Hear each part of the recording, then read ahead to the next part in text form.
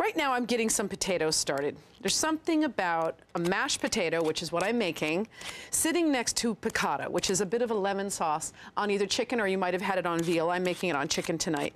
And I'm gonna have some potatoes. A lot of the time you might see pasta with that dish, but I like it with potatoes. So I'm gonna get the potatoes started here. Idaho potato, I have 5 already cut, and I am just cutting the last one, putting it in cold water, and then adding some salt and bringing it to a boil. And that's how I make my potatoes.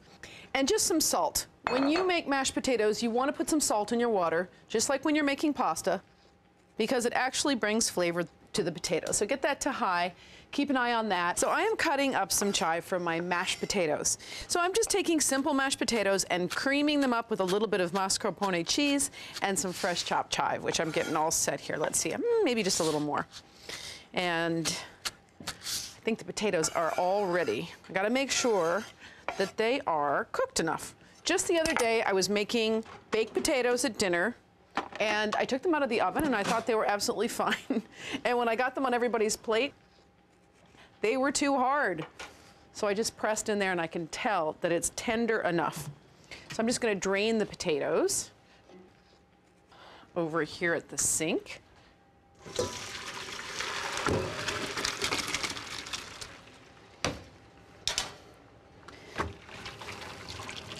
Now that looks great. Actually, I'm gonna just pull this over and dump the potatoes right back in here.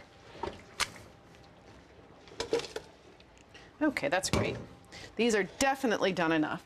So I've heated a little bit of milk, 1 cup, which you can do in the microwave or you can just do it right here on the stovetop.